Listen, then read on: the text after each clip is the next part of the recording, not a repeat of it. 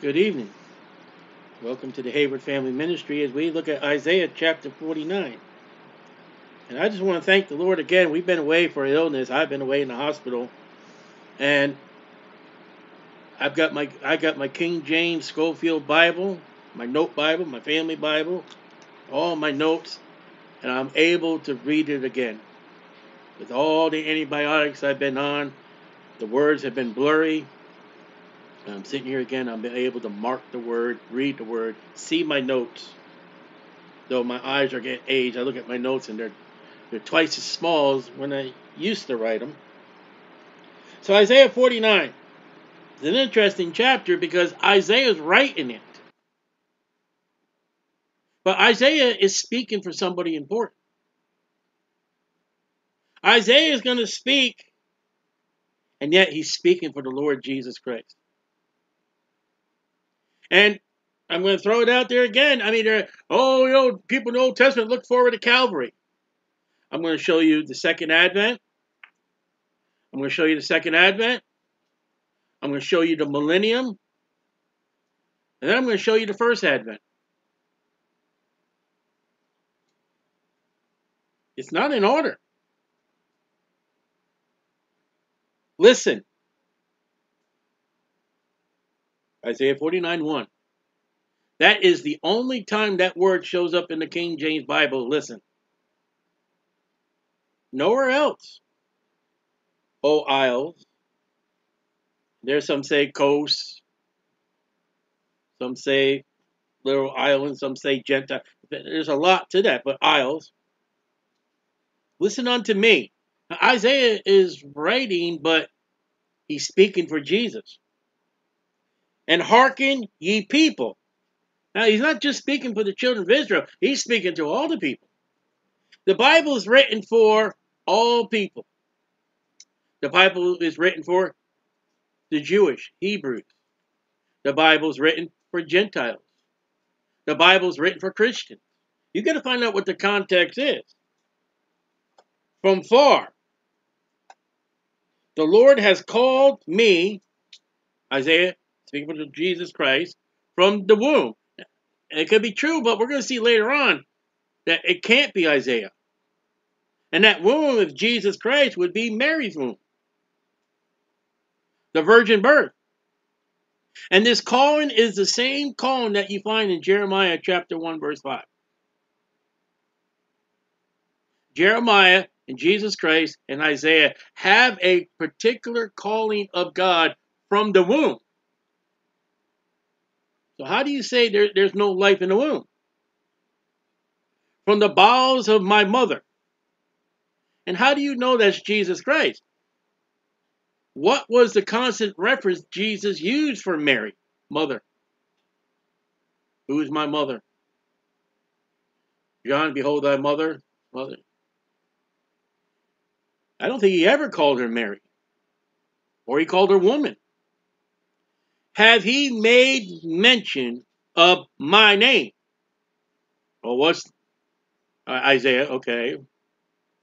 But there's a greater name. There's no other name given amongst men whereby you must be saved. And look at Matthew chapter 1, verse 21. That's the name of Jesus Christ. Second advent. For he has made my mouth like a sharp sword. True for Isaiah. But second advent, Revelation chapter 19, out of his mouth goes a sharp sword. Scripture with scripture, reference with reference. In the shadow of his hand has he hid me, God and Jesus, has made me a polished shaft. And that was one of the armaments of arrows and all that, was they shined their weaponry. They shined their armor. In this quiver, that's where he kept the arrows, has he hid me. So Jesus Christ is like an arrow of God. Shined up, ready for a purpose. Second advent. Verse 3, he said unto me, thou art my servant. Gospel of Mark. Mark is the servant. Jesus Christ the servant. O Israel. Now we turn to Israel. In whom I will be glorified. God is not being glorified in Israel today. In the life of Isaiah, Israel is not giving God the glorification. In the life of Jeremiah, Israel's gone. It's only Judah. Then I said, I have labored in vain. And some will look at the life of Jesus Christ. Oh, what's the purpose of the cross and death and burial and resurrection? Not everybody gets saved. Well, if you look at his sin, they die just like the unsaved people do. Well, what's the value? Eternal life. Those that rejected Jesus Christ go off in the lake of fire that burns forever. Those that believe in the Lord Jesus Christ are saved and go off to New Jerusalem and earn rewards and crowns and inheritance. It's not vain. And that vain would be the Ecclesiastes, vanities, as the viewpoint of the worldly standards.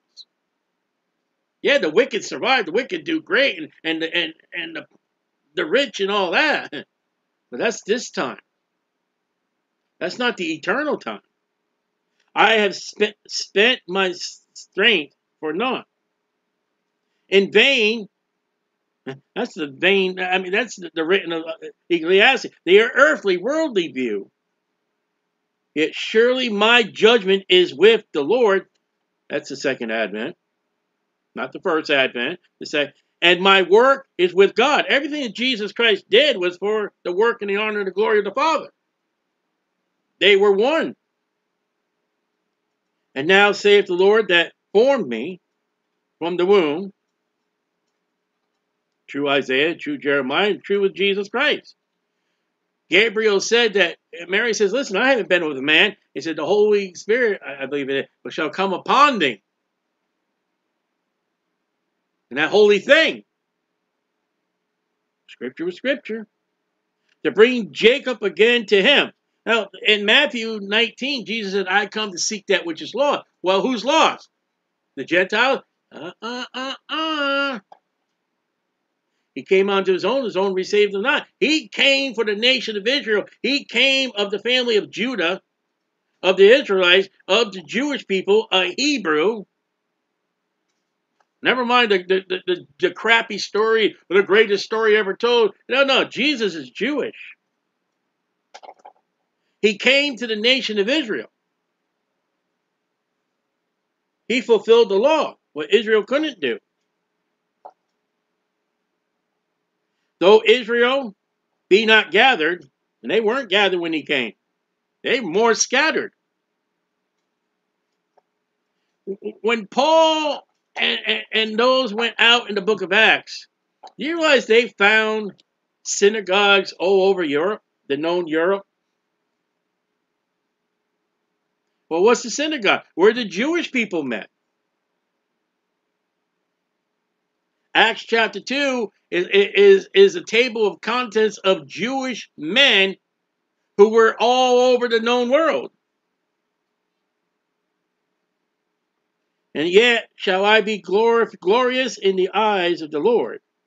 And Jesus is, and my God shall be my strength. Well, that would be Isaiah. And he said, you're going back and forth, back and forth. It is a light thing that thou shouldst be my servant, to raise up the tribes of Jacob. Now, that's not Isaiah. There is one individual raised up to gather the glorification of the Father by a group of people called the Jews, Jesus Christ. And to restore and preserve Israel. How do you say that God's all finished with Israel? The main purpose and the life of Jesus Christ came for the nation of Israel, to preserve Israel. Well, God's all finished with Israel. No, he's not.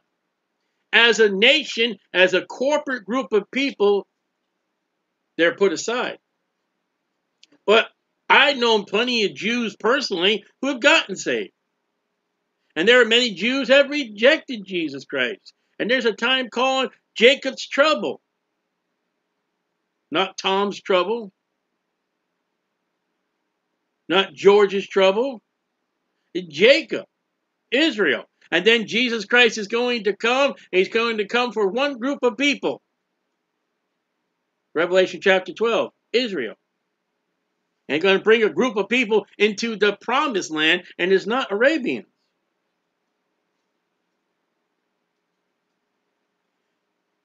I will also give thee for a light to the Gentiles. That's Jesus Christ. All right, we're in a period and age right now as a corporate body, a group of people called the Jews. Jesus Christ has been rejected. The Messiah has been rejected. Paul says, okay, you know what? To the words of, blood be upon yours, I'll go to the Gentiles. And yet Paul writes to us, my heart's desire is that the children of Israel would be saved. You know, Paul, against the Holy Spirit 3 times, went to a place that God said don't go, Jerusalem, because he loved the Jews. And thou mayest be my salvation unto the ends of the earth. What do you got for that one? For God so loved the world that he gave.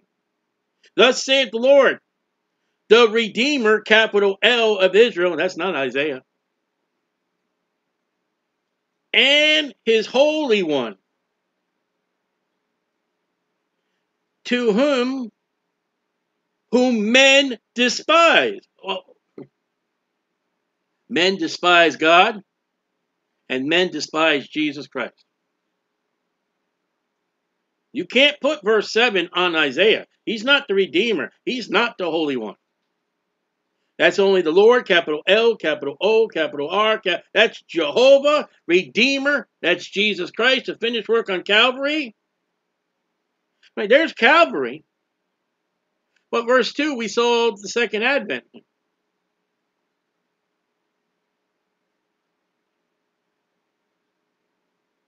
To him whom the nations abhorreth.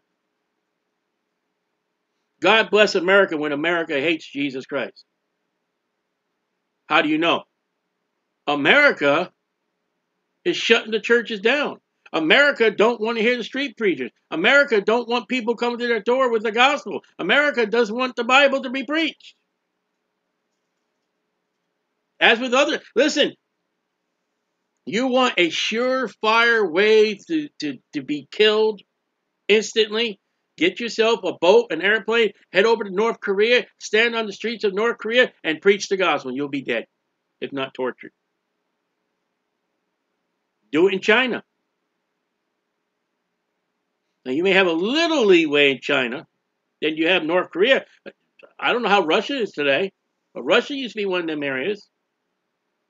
Just bring a Bible to Afghanistan, and you're in big trouble. Our U.S. military forces, the men and women that serve in our government, and thank you for serving our military, cannot bring their Bibles over to Afghanistan when they serve. Because the Muslims say, we don't want that book. Okay, well, if you don't want the book, we're not going to be over here. We ain't going to protect you. You protect yourselves with your nice, kindly, friendly religion of peace. You know?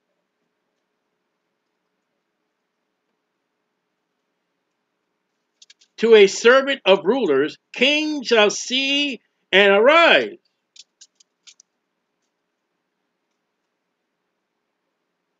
Pilate, Herod.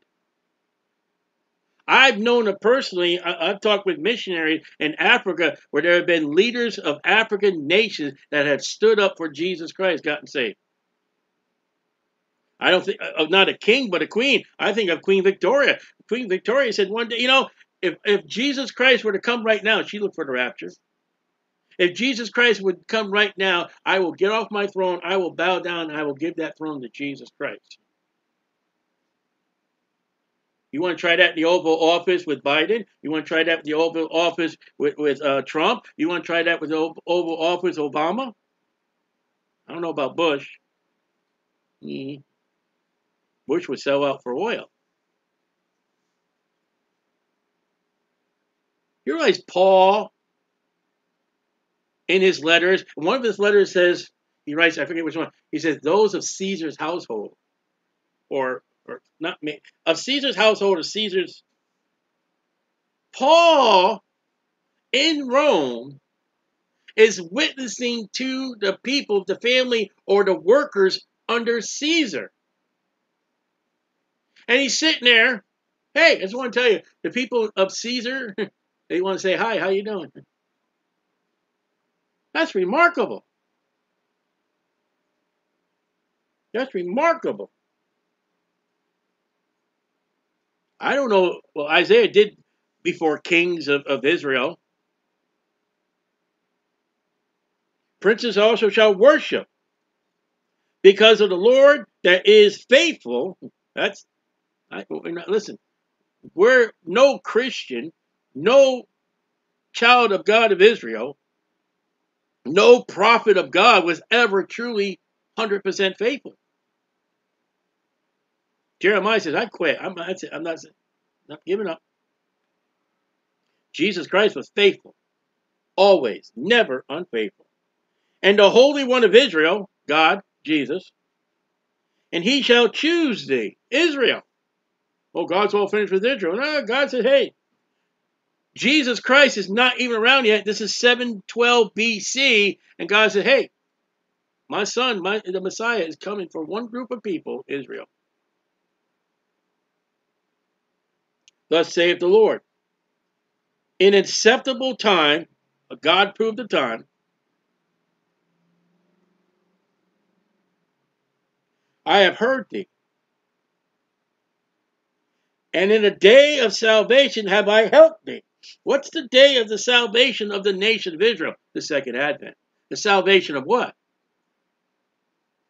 Against the Antichrist. You realize when Jesus Christ comes back, the Antichrist and the false prophet are cast into the lake of fire, and the devil is chained for 1,000 years? And Israel is set free of the 7 years?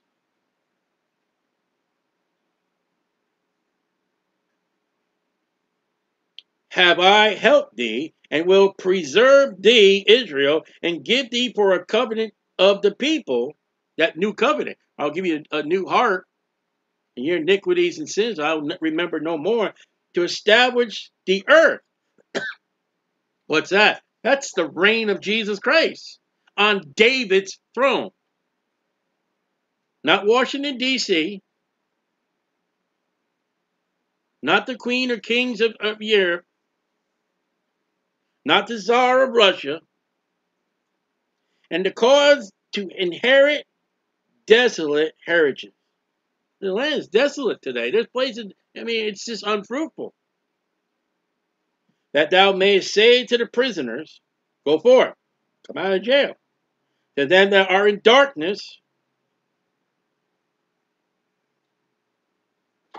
well, that could be Jesus, the first advent, where he's a light. But in the tribulation, there's a period when Jesus Christ comes, the sun, the moon, the stars are darkened. There is no light, artificial or natural. And then they look to the north, and here comes I see the light. Show yourselves. They shall feed in the ways, and their pastures shall be in all high places. Right? You know what the high places of Isaiah's time is? They're worshiping false gods. You know what the high places are today? Is the space industry shooting the dragon. Man, if you don't know we're coming to the end time, we got a U.S. space program called the Dragon. They just sent up 4 astronauts, or whatever they call them today. I'm waiting for the 5th one to come back. I'm waiting when they open up that capsule, say, didn't we see 4? I see 5. And 5 will give you the handwriting on the wall.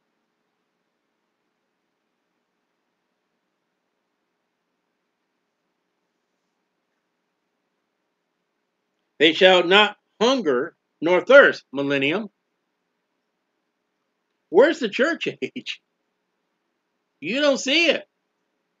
Oh, they saw Calvary. Didn't we see Second Advent? Don't we see Calvary? Don't we see Millennium? All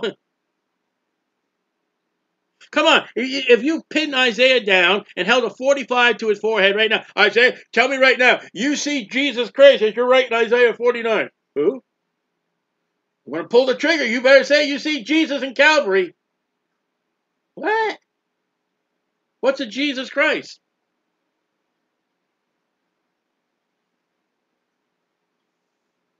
You know what Calvary and Jerusalem is to Isaiah right now when he looks to the temple? Oh, that's...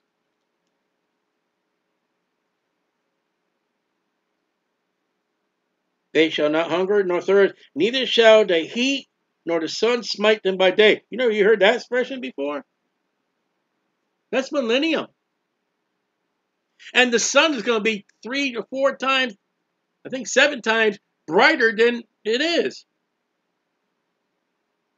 For he that has mercy on them, God has mercy on Israel, shall lead them. Now who's going to lead Israel? He's on a white horse with his army behind him, the church. We pick him up in Salpetra probably, and we go along the King's Highway. We're not talking about Joshua, though Joshua is the footprints. You want to know what the book of Joshua tells us? Joshua tells us, and Moses told us how and way Israel's going to go. Even the springs of water shall he guide them. Jesus said, I am the water of life. Out of me shall flow bellies of living water.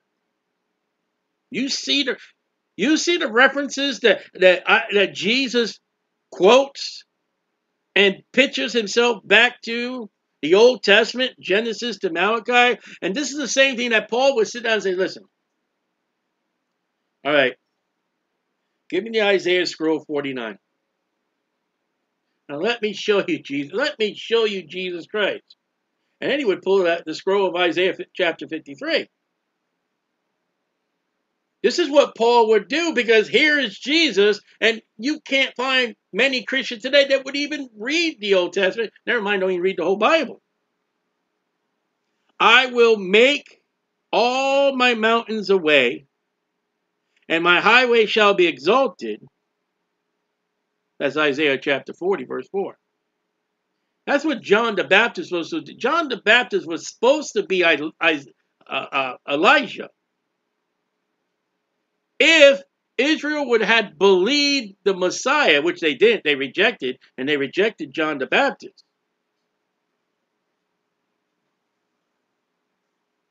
Listen, Moses and Elijah are coming back. Behold, these shall come from far, and lo, these from the north, and from the west, and these from the land of Sinim. Verse 13, millennium. Sing, O heavens. How's the heaven singing? The devil and his angels have been cast out of heaven. Chapter 12 of Revelation. Didn't you read Revelation 12? The devil's cast out, and woe be to the earth, because he knows that but a little time. And we heard, hallelujah! Glory to God! Michael kicked their butt. The accuser of the brethren is cast down. The false prophet, the Antichrist, are cast in the lake of fire. The devil's bound for 1,000 years. Everybody rejoice because Jesus Christ is seated on the throne. Glory to God.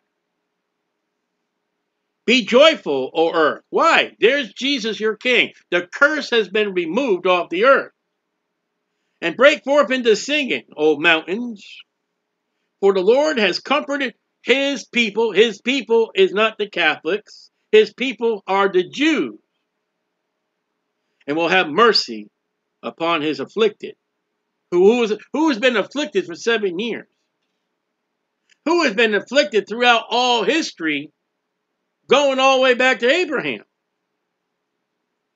But Zion said, the Lord has forsaken me, and my Lord has forgotten me. 1 Samuel 1:19. Present tense. That's not going to be said in the millennium, but present tense, the Jews say, How can you say sing and rejoice? God don't look upon us. God don't care about us no more. You're not doing right. Can a woman forget her suckling child? That she should have compassion on the son of her womb? Yea, they may forget, yet will I not forget thee, Israel. I know a woman, oh, no mother can forget their child. And 2021, there are mothers and fathers. Fathers are already forsaking their children. Mothers are forsaking their children. I remember growing up, and I was married to Lisa, my wife, and this girl. And I remember when I was working for the newspaper, there would be stories about women would leave their babies in garbage cans. They would find their babies in dumpsters. And then I forget what year it was. And I see it down here in Florida. And I know I was working for the newspaper because I read it in the newspaper. It was delivering at the time. That there were devised places. And back then it was a police department, a fire department, or hospital. That if you didn't want your child no more, you could walk in those facilities, turn your child into authorities then. And there'd be no questions asked. Maybe, principal questions, but, the health of the child like that. There'll be no questions asked. You can drop off your child that you don't want. And I had a woman tell me, well, mothers will never forget their children. I don't really know. There's a sign, but I think there's a donut place here in Daytona Beach. I think that sign means if you don't want your child, you can drop it off there, I think. I don't know what that sign means. I could be wrong. But I like the large black. Hey, give me a frosted, and here, take my baby.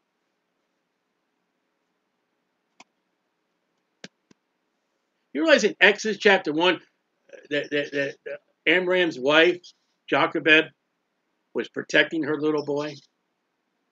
Oh, no, you ain't going to get him. I can imagine Miriam and Jochebed saying that, hey, we're going to let your brother go down, but, if you can. I mean, Miriam went and got the baby's mother, and today they're giving him away. Without natural affection, the Bible calls that. Behold, I have graven thee upon the palms of my hand. Well, guess who that is? Is that Isaiah? What's the graven upon the palms of his hand? The nail prints. And there's one place, one of the prophets said, what are those prints and the nails in your hand? Where I was wounded in the house of my friends. Thomas said, unless I poke my finger in that hole, I won't believe. And then Thomas came up with the greatest rebuke for Jehovah's Witnesses. My Lord, my God. And the Jehovah's Witnesses run away like their underwear is on fire. Oh, that's the Mormons in their underwear. Still, thy walls are continually before me.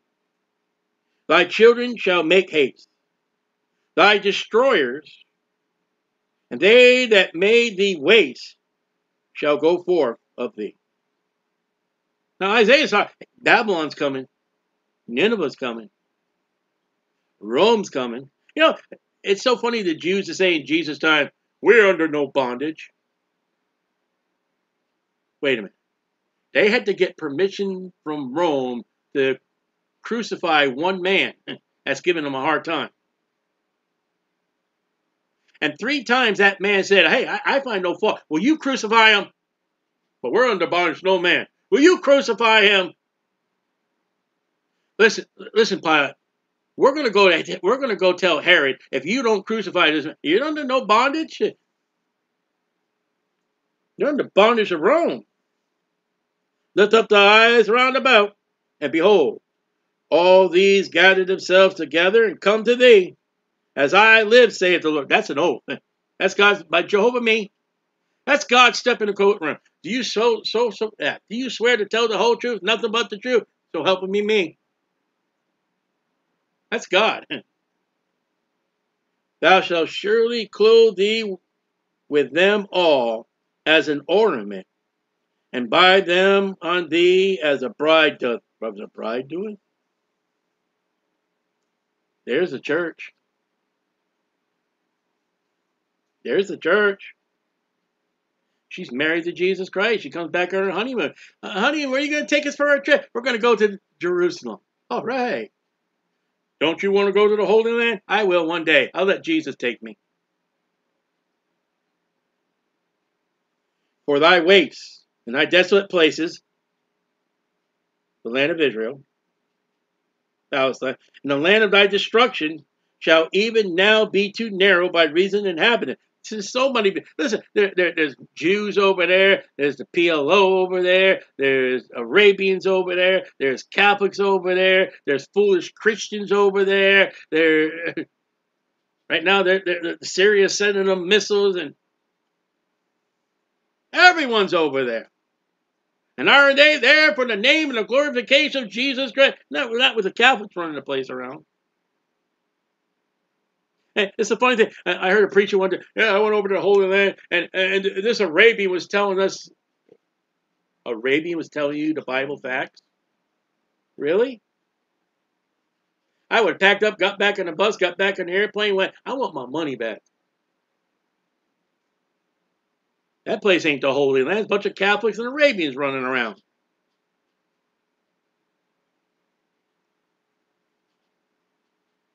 And they shall swallow thee up, shall be far away. Far away, where? In hell. When Jesus Christ comes, all that hated thee, the goats, bye, depart from me. You didn't help them. You didn't take care of them. You didn't visit them. You didn't help them. You didn't heal them. You didn't give them food. Depart from me. The children which thou shalt have, after thou hast lost the other. Lost the, what are the lost children? The ones of the Jewish children have gone into hell. There are Jewish people, with men and women, in hell today. But there's coming a group of Jewish children. They'll be there with Jesus. Shall say again in thy ears, the place is too straight for me. Give place to me, that I may dwell. That land will be theirs. The occupation of the Jews under Jesus Christ. And, you know, this farm is a little short. All right, take the farm next to it.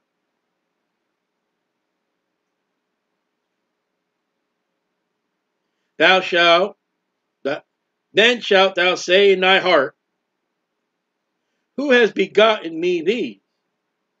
Seeing I have lost my children. Well, what are these children?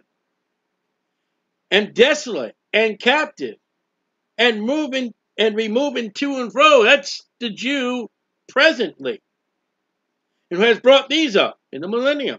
Behold, I was left alone. These, where have they been? The world is going to be so populated with Israelites and Jewish and Hebrew. Where did all these people come from? Blessings of God.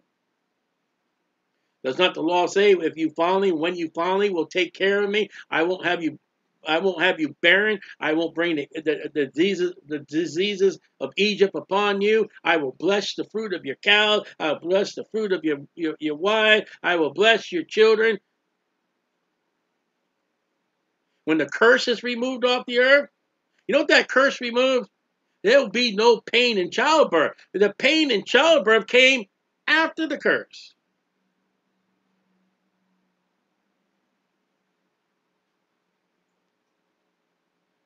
Thus saith the Lord God, behold, I will lift up my hand to the Gentile, that's the non-Jewish people, and set my standard to the people.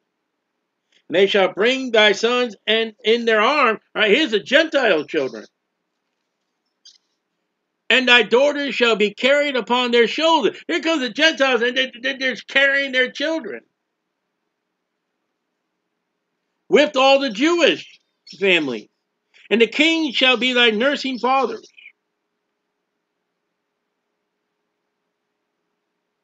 That's kind of odd because fathers don't nurse. And their queens thy nursing mothers.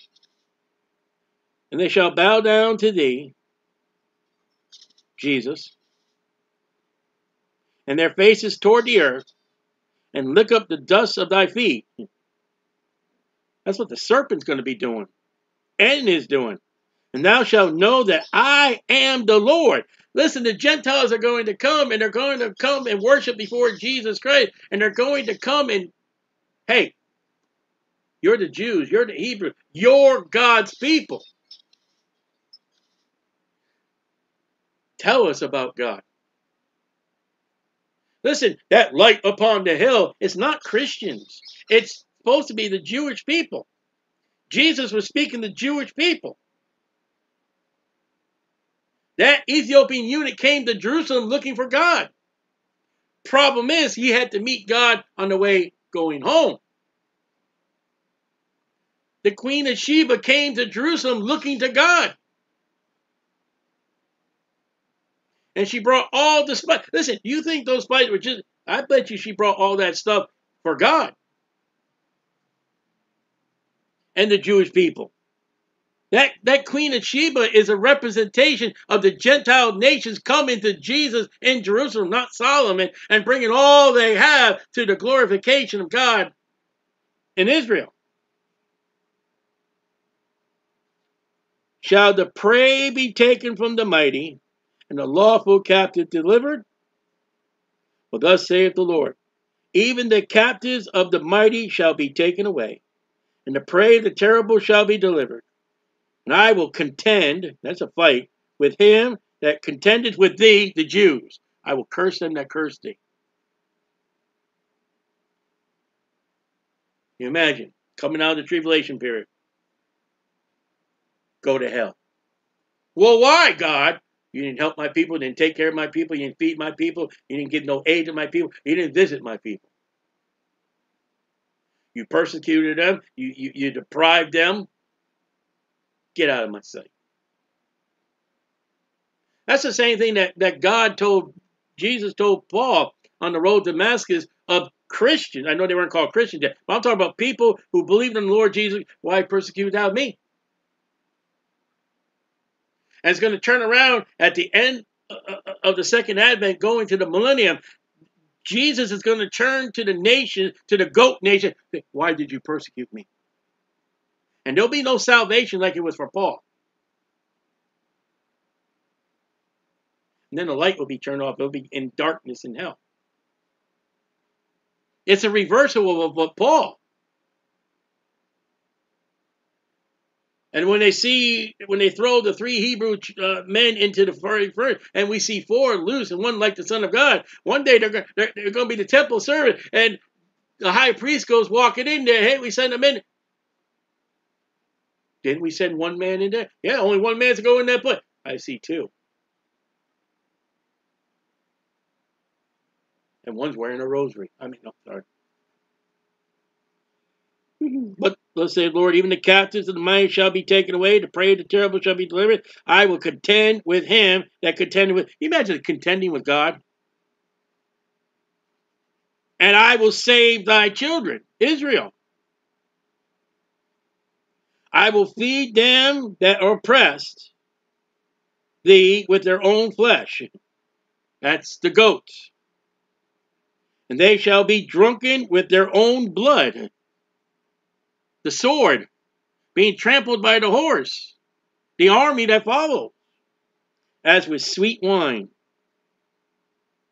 And all flesh shall know that I am the Lord, thy Savior, capital S, that is Jesus. How are you going to know at that point that here is Jesus?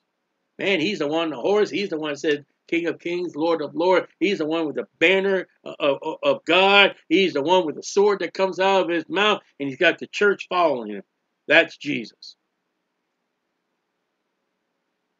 That other horse guy, the white horse, he came with a crown. He came with a bow with no arrow. Jesus Christ comes with many crowns, and he comes with a sword. And his eyes are a flame as fire. And he practiced judgment upon his children, Israel, God's children, upon those that protected Israel, the sheep, and those that were against Israel, the goats, and the devil, the Antichrist, and the false prophet. And when Jesus Christ sits upon the throne of David, Gabriel will be praised. You realize right now Gabriel is wrong? Right now. He told Mary, didn't he say, Mary, your son is going to sit on the throne of David. Has it happened yet? No. You imagine that one day when Jesus, glorification of all the heaven, all he sits on David's. Can you imagine Gabriel sitting there up with Michael? Hey, I told Mary it's going to happen. Look at that. And you realize at that moment, all the angels in heaven, God's angels, are going to finally understand. They don't understand right now. Angels don't understand a person believing on the blood of the Lord Jesus. They don't know what blood is. But when they see Jesus Christ put upon the throne of the children of Israel, that's it. That's the reason why. And thy Redeemer, capital R, that's Jesus, the mighty one of Jacob. That's a wonderful, great thing about Jesus. I don't like to read the Old Testament. Sorry for you.